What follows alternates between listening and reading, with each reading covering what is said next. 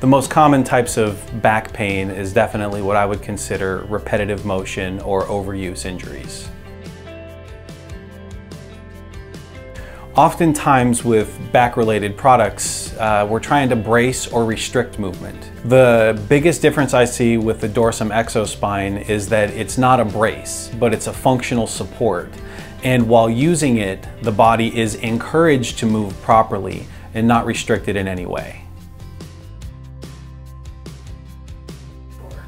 In my opinion, this product is for anyone that has a job that requires them to have sustained, repetitive movements throughout their days, right? Lifting overhead, twisting, multi-tiered movements that require a lot of pressure and tension on their lower back or shoulders. Wearing the Dorsum Exospine while healing from injury will encourage proper body mechanics, which is important to long-term recovery.